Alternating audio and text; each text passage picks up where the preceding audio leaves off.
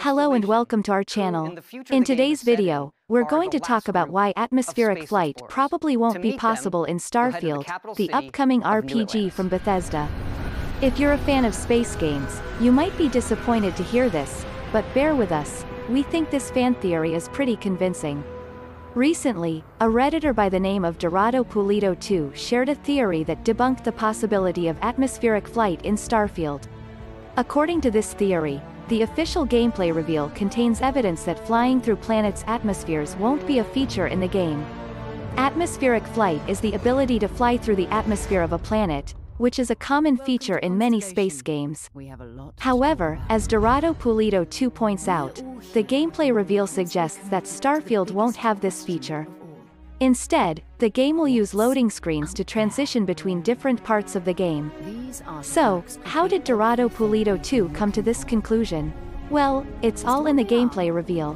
When you want to explore a star system in Starfield, you select one from the galaxy map, and then that zooms in on the solar system, from which you select a planet to survey.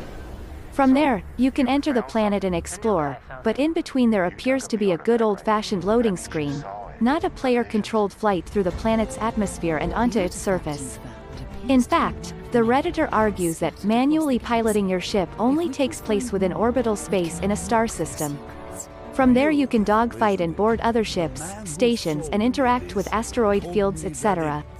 and fly toward a planet, but traveling between star systems and landing on planets is going to be handled the old-fashioned way, with loading screens.